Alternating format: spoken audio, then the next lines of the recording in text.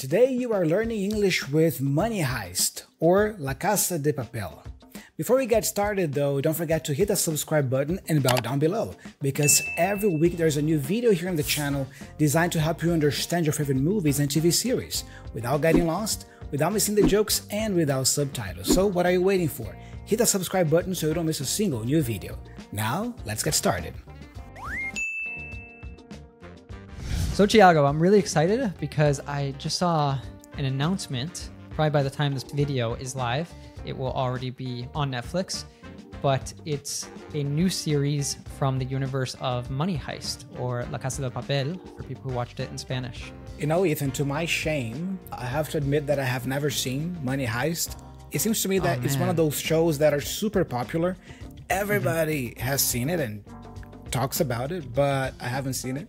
I feel like you would really dig it. It'd be right up your alley. Yeah. All right. What is the premise, very briefly? So this new series is Berlin, which is about one of the characters, and it's a spin-off, obviously, because it's not a continuation of the original series. The premise of Money Heist, it's in the name, it's a heist.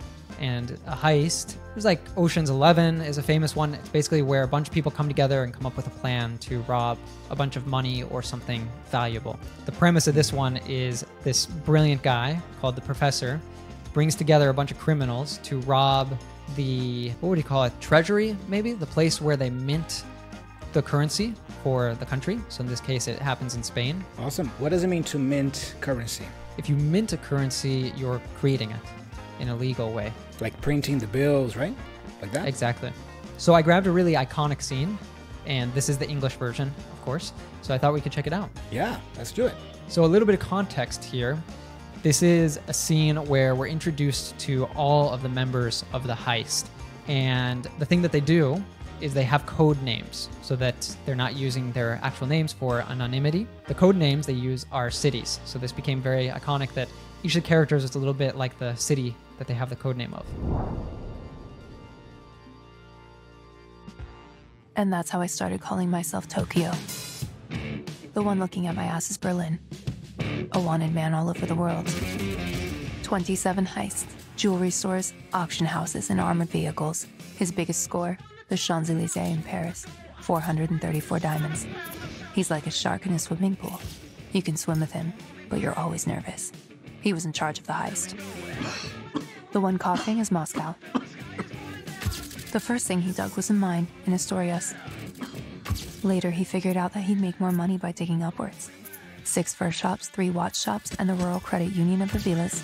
He's an expert with any industrial tool. The one behind Moscow is Denver, his son. Drugs, busted teeth, broken ribs. He's the king of bar fights. Pure, hot-blooded. A ticking time bomb, perfect for a heist. Man, this just makes me so nostalgic. It makes me want to watch it again. How many seasons are there, the original Money Heist series? I believe 5, if I'm not mistaken.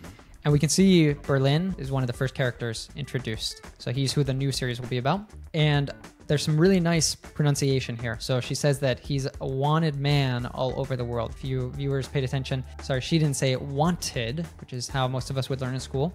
But when we have this NT in many words, we'll drop the T and it becomes wanted, a wanted man.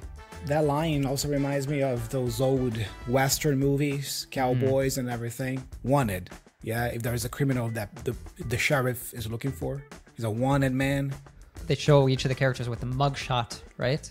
That's what we call when they take those pictures in front of that diagram that has their height. She talks about his biggest score was the 𝗙𝗪𝗟𝗟, where he stole a bunch of diamonds.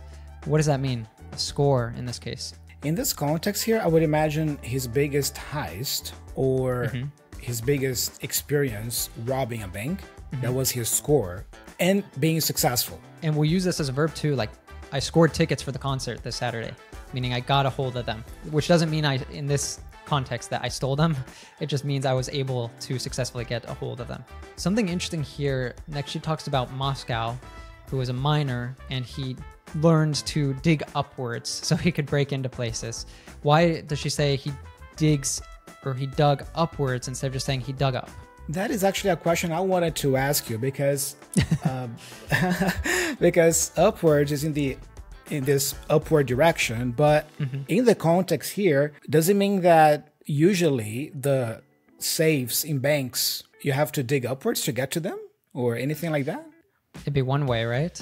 Is to go underground and then dig up. It's exactly that. The words, it's for the direction. Upwards, downwards, forward, backward, showing the movement. And if we just say dig up, that's actually a phrasal verb, which means to take something out of the ground. Like if you dug up some treasure on the beach. And then next, she talks about Denver, who's a bit of a troublemaker, and she uses a lot of nice expressions with him. Busted teeth, pure hot-blooded, ticking time bomb. Do you want to go through some of these, Thiago? Yeah, busted teeth is, you know, you don't have teeth, basically, or you have broken teeth, because I imagine this guy gets into fights a lot, so maybe he doesn't have all his teeth in place. Busted means broken, right? So you could say you have a busted watch, for example. Oh, that reminds me also, when you catch somebody doing something wrong, right? You can say busted. Busted. Can't you? That's it. I like this one, hot-blooded. He's a hot-blooded man. I guess in this case, he's violent and aggressive. Yeah. His blood is hot with anger and intensity, right? Yeah. And we'll use it more casually too, just to say that someone, they wear their emotions on their sleeve. Could be another way of saying it. They're easily made angry. They're easily go to tears even. They're hot-blooded. They really feel their emotions. There are a couple of songs I remember with that expression, hot-blooded. That's Foreigner, I believe. Yeah, classic rock band. How about ticking time bomb? Yeah, this one, I love how visual it sounds, and I can picture that in my mind. Imagine a bomb that is counting down before exploding, and the clock is ticking. So when you refer to a person as a ticking time bomb, that person could explode in anger and aggressiveness at any time. So you don't want to mess with that person because the person is very unstable emotionally. And she says perfect for a heist, but for me that sounds like it could screw everything up, but people have to watch to see what happens. I'm sure you've been learning many new words in this lesson, right? But let me ask you a question. Do you think you'll be able to remember all these new words a week from now? Maybe 2 weeks from now? Well, if you don't review these words again and again, you will likely forget them. This is really frustrating, isn't it? When you learn a new word or expression here with us, but then when you go out there in the real world and start talking to people, those words just don't come to you. You forget them. Well, there is a very powerful technique that you can implement called spaced repetition. Spaced repetition is a learning technique that involves reviewing and revisiting information at increasing intervals over time. The basic idea is to expose yourself to the information you're trying to learn in a way that optimally reinforces your memory. This is an advanced technology that works with your brain's natural tendency for memorization, using intelligent flashcards. As someone who works in English, I can't stress enough how important it is to have an ample vocabulary. And we have made it easy for you to incorporate spaced repetition in your learning with the RealLife English app. With the app, you can learn tons of words, phrasal verbs, and expressions with our advanced technology that helps you review the words you're trying to remember by presenting the new vocabulary to you at strategic times, so you can never forget the new words and expressions you're learning from this podcast ever again. Thousands of learners just like you already use the app to get confident, natural English. So if you want to go from feeling like a lost, insecure English learner to becoming a confident, natural English speaker who actually remembers the new words you learn, download the app today.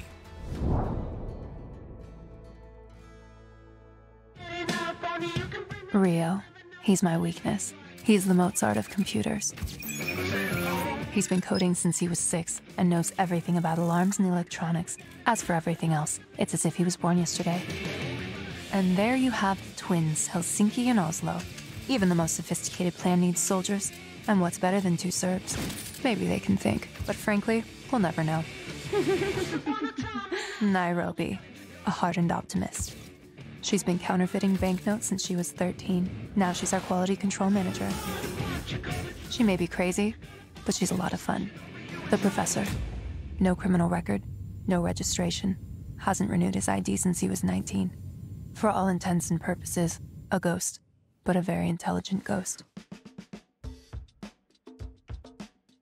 All right, so she calls Rio the Mozart of computers. What does that mean if we say someone is the someone of something? I guess Mozart is from the composer, I imagine, and he was considered to be a genius composer. Prodigy, so even. A prodigy. That's a young person who is very good at something, right? Yeah, has like a natural, God-given talent. He's the Mozart of computers. He's a computer genius, even though he might be young. Could say like someone is the Michael Jordan of slamming it on the guitar. Ah, okay. You pick somebody who is really accomplished in their field, and you use that person as the grade of talent. The top of the top. Creme de la creme. La creme de la creme. I like that.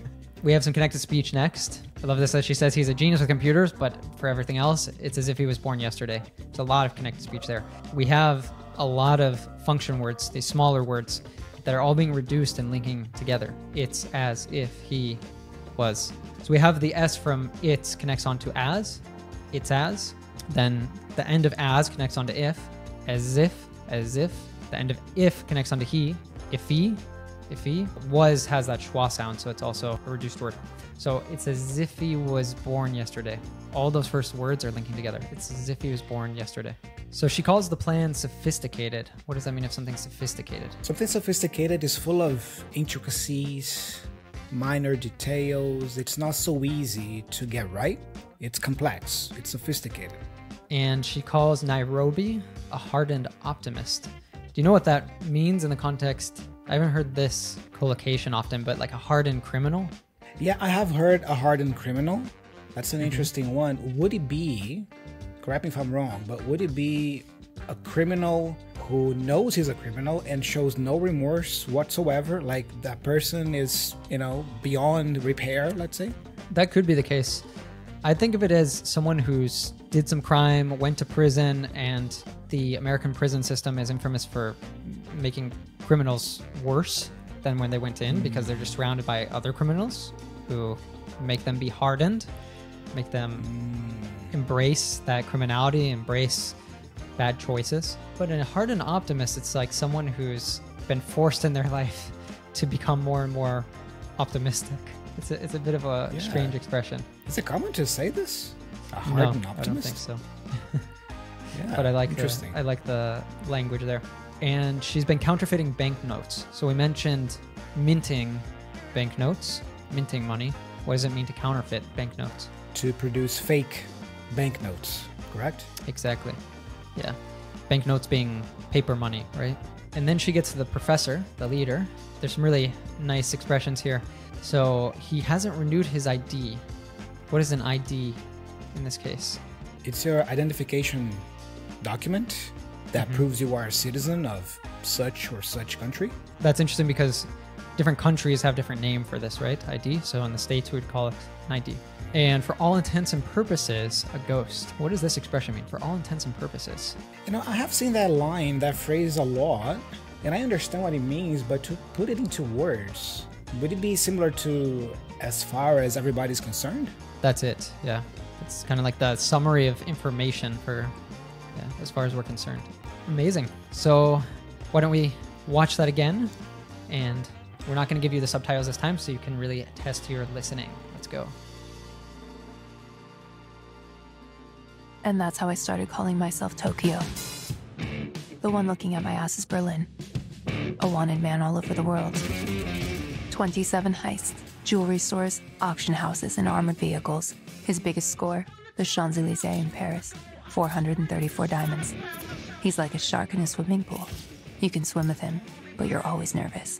He was in charge of the heist. The one coughing is Moscow. The first thing he dug was a mine in Asturias.